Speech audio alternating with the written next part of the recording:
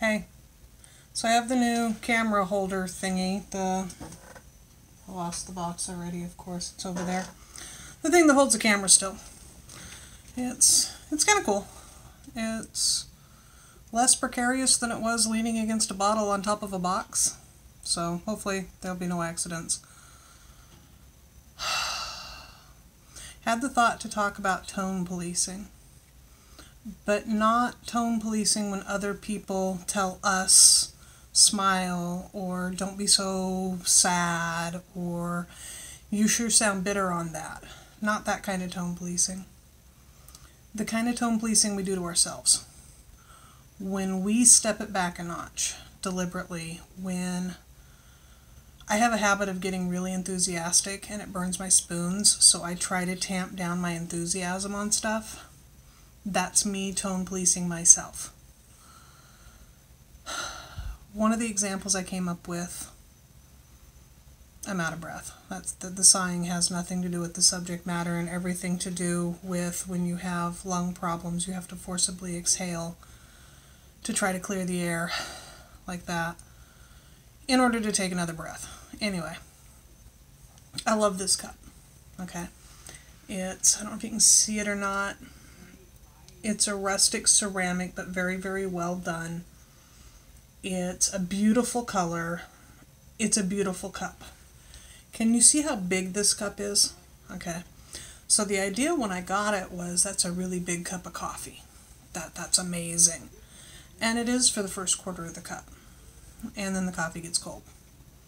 And then I'm stuck with a really big cup that I've got to finish the cup of coffee on. The other thing with the paralysis, this side,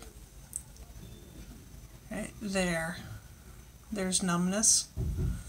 On this side, with the reconstruction, I have no nerve endings through any of here. There's nothing. Right there, it feels like a dentist shot. It's felt that way most of my adult life. On this side, it's just slightly numb because I had the stroke. Okay, so big cup. Go to take a drink. I cannot feel if I'm leaking. Pour down. Pour. Absolutely pour. I know this. Small cup. In public. Yes, I leave my spoons in my cup. That tells me it's a hot beverage and not a cold beverage. When I go to take a drink from this, enough of the mouth is covered that the chances of spilling are pretty slim. But I've been known to pour an entire cup of coffee down my face. I've also been known, because of the dyslexia and the brain issue, to bring the cup within 1 inch of my face and tip it and pour the coffee down not even touching my lips. It happens. If you're talking to me in public and I pick up a cup, it's completely possible for me to go, oh, blah, blah, blah, blah, oops. And it's some wiring, the right-left hand brain, split brain phenomena, wiring issue. I don't know. This cup. Tone policing, I'm getting there. I love this cup. It was given to me by somebody. It's special to me. I don't drink out of it that often because it's a waste of coffee or cocoa to drink out of it. Because it's not as pleasurable to drink out of as I want it to be, but I love the cup. Tone policing. I have a couple of people in my life that I love. A couple of people in my life that I care about, that I don't want to hurt. So there are times when I will not say something that I want to say. I will ignore something because it's not worth it to push their buttons. I have a couple other people in my life that if I say something, I know they're going to take the bait. And there are times when I just don't want to deal with it. It's not a matter of loving them. It's not a matter of caring or respecting them. It's a matter of it's just not worth it. So I tone police. I tone it down. Interesting word usage, tone police. People tend to interpret that from a civilian police state thought process. You're tone policing. You're being a grammar Nazi. You're Enforcing the rules, tone policing. The rules are you must be calm. I hear tone police and I hear the military use of the word police. Police your zone. Police your desk. Police your mess. To police your personal space is to pick up and put away and straighten and clean. That's what it means to police a zone. That's how I hear the word tone police, or hear the phrase tone police. Tone police is to think about what you're saying, think about the audience that's going to hear it, and decide if you're in an appropriate environment. Quite frequently you're not. Facebook is where I do my political stuff.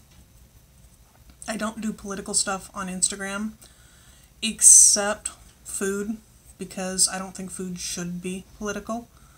Clean water, clean food, save the earth, recycle. My environmental greener, Evergreen State College greener, hippie stuff is on Instagram, along with my hand-spun yarns and my cooking and that kind of things. And I find it interesting that the random requests, follow requests that I get, or random follows I get on Instagram, come from spammers. Yeah, we all get that. And preppers. I've never posted anything prepper on Instagram. I've never posted anything conservative on Instagram. I've never posted anything about buckets of beans on Instagram, but I post some spinning and I post a recipe and I get 5 survivalist, outdoorsmen, preppers following me. Boom. Now mind you, they're all just looking for follow backs and they drop off within a week or two when you don't follow them back. But it's interesting that I get that. On Facebook, I post the political stuff. I try not to post the same old, the things everybody else is posting, because I don't see a point to it.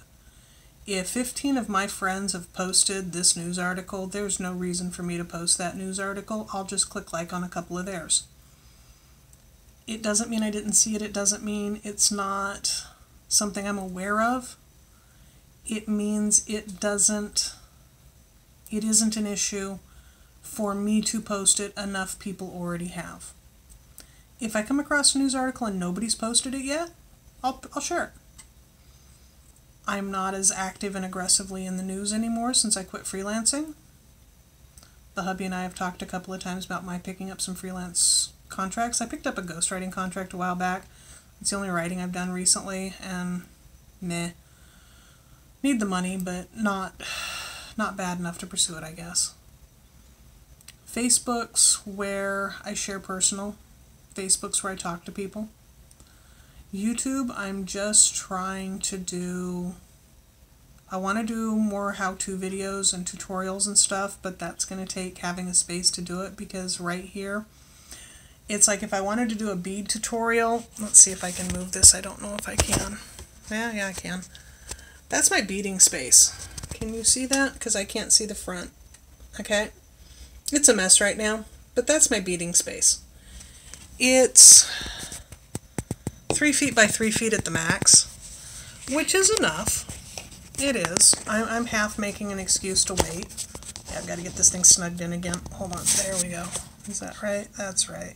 That worked? That worked. I want to do cooking tutorials. I want to do spinning tutorials. I want to do how I do acrylic painting.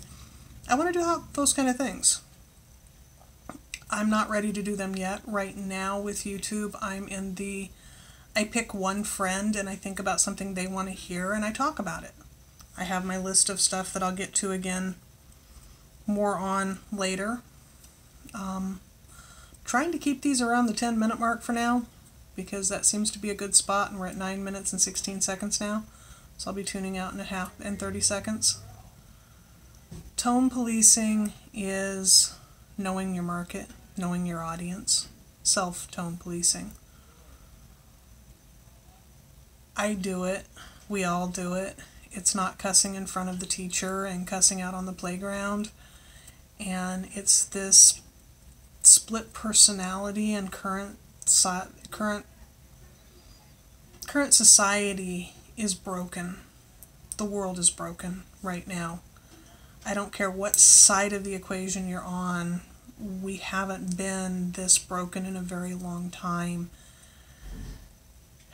And I think a lot of it comes down to we're policing ourselves and we're not being self-honest. I'm not saying what I want to say. It's not here to come out. I know the concept, but I'm not getting there. I'll think about it some more and I'll probably talk about it again in a couple more days. Okay? Talk to you later. Bye.